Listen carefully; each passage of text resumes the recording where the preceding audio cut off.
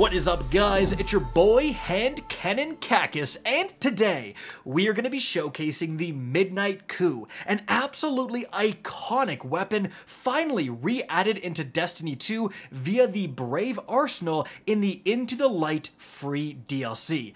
And guys, I'm gonna level with you right off the bat, this thing is insane. Like, the perk quality makes raid weapons look like Season of Plunder trash, okay? Like, oh yeah, I'm getting a little carried away. Let's get started with why the Midnight Coup is so good by taking a look at a totally different hand cannon. Trust me, it'll all make sense. And that hand cannon, of course, is the Fatebringer. Now, the Fatebringer, which drops from the Vault of Glass raid, is generally considered to be overall the best kinetic hand cannon in the entire game. And in my opinion, the absolute god roll it can get for PvE is going to be, first of all, explosive payload in the left column. Now, pause. We gotta talk about this.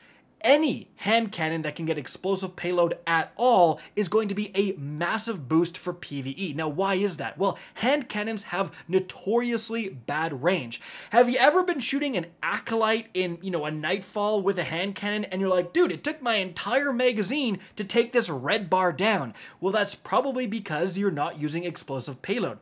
What explosive payload does is it takes part of that overall hand cannon damage and it makes it, well, explosive. But that explosive damage has infinite range. So whether you're shooting a guy 1 foot in front of you or you're shooting a literal pixel on your screen of the thrall you forgot to kill that's in a completely different area, it's still going to do that same explosive damage. And so this means your range is essentially massively increased. And when you're doing especially higher level PvE content, stuff like Nightfalls, you're going to be wanting to maintain some distance between you and the enemies. And so having explosive payload makes a colossal difference. And if that wasn't good enough, it just straight up adds around 10 to 15% more damage all the time. It's like having Frenzy active all the time, no matter what. Yeah, it's pretty nuts. And so especially when hand cannons can get explosive in the left column, meaning that they can get explosive plus a damage increasing perk, that's where we get literally the best rolls in the game. And the Fatebringer can do exactly that, because in the right column, it can get Frenzy, boosting your damage even further, improving your reload speed, your handling. What a fantastic perk. Now, some people would argue that instead of Frenzy, you want Firefly, so precision kills will cause an explosion. This is also a very good perk. I don't think it's quite as good, but it's still going to be god tier. Now, keeping all that in mind, we then look at the Midnight Coup. Look at this. It gets explosive in the left column. Big check mark. Like, the main thing you're looking for god tier PvE hand cannons, we just checked that off. And what can it get in the right? It can get Frenzy. So it can literally get the Fatebringer PvE God Roll, which is the best kinetic hand cannon in the game for PvE. So it already ties that, but wait, we have an origin trait. We have Indomitability, where final blows grant grenade energy when you're on a light subclass or melee energy when you're on a darkness subclass. Okay, so let me get this straight here. It has the exact same roll as literally the best PvE hand cannon in the game. Oh, except it also just passively regenerates your grenade or melee ability. Because remember, the Fatebringer, being an older weapon, it came from the time before origin traits. It has no origin trait. So already, you have a pretty compelling argument that the Midnight Coup is just a straight upgrade. It's a Fatebringer that now has passive ability regen. And, that sounds pretty good to me. Sign me up, gamer. You got me. That sounds incredible. But you may be saying, well, the time lost version of the Fatebringer has double perks, making it more versatile, and has access to adept mods. But the Midnight Coup shiny version also has double perk slots. So it's really, what do you find more valuable? The ability regen from the origin trait or the access to adept mods? And that is razor thin, guys. And again, this just shows how powerful the Midnight Coup is. We are absolutely neck and neck with the best kinetic PvE hand cannon in the entire game. However, the Midnight Coup has access to a ton of perk combinations that the Fatebringer does not. First of all, for you Firefly gamers, The Midnight Coup can also get Firefly, but very rarely it can actually get Firefly again in that left column, as you can see. So you can have Firefly and Frenzy, Firefly and a damage increasing perk. That is actually somewhat of an advantage over the Fatebringer Firefly role. Not to mention, the Midnight Coup also has the incredible One For All. And specifically with the perk combos the Midnight Coup can get, One For All is absolutely god tier. So One For All is going to increase your damage by 35% for around 10 seconds, which is one of the biggest damage increases you can get from a weapon perk, but you have to damage, not kill, damage 3 separate enemies within quick succession. Now normally with a hand cannon that can be pretty annoying to trigger, but not with the Midnight Coup.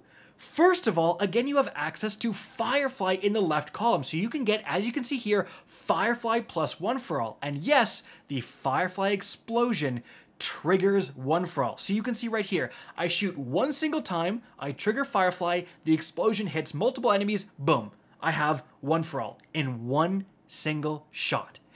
And if that wasn't good enough, after my whole spiel about how good the explosive payload perk is on hand cannons, especially PvE hand cannons used in endgame applications, raid day ones, nightfalls, etc., the explosive damage from explosive payload will also trigger One For All. Again, as you can see right here, one single shot with an explosive payload Midnight Coup, and I now have a 35% damage increase after one shot. Now, yes, you could be saying, well, that takes some time to set up. Not all the time you have enemies, so bunched close together, but it frankly doesn't matter. You have that explosive payload hand cannon, which is already incredible, and then you're adding the ability to easily, much easier than normal, trigger that 35% damage increase. Even if you don't have 3 enemies bundled together, you're often going to have 2 enemies close together. And so you shoot one guy, you already have One For All times 2, you hit one more guy and boom,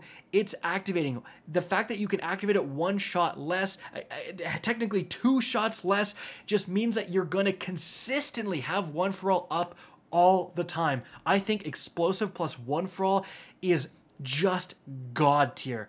But it's not the only god tier role. Like we saw earlier, you can do explosive plus frenzy to massively improve your reload speed. You can do explosive plus the new desperate measures to increase your damage. Explosive plus rampage. But also, you have explosive plus kinetic tremors.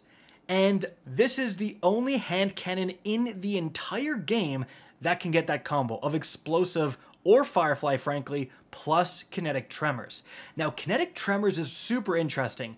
After continued kinetic damage, you will cause 3 AoE explosions around that target. And the AoE explosions actually chunk, like they do a decent amount of damage.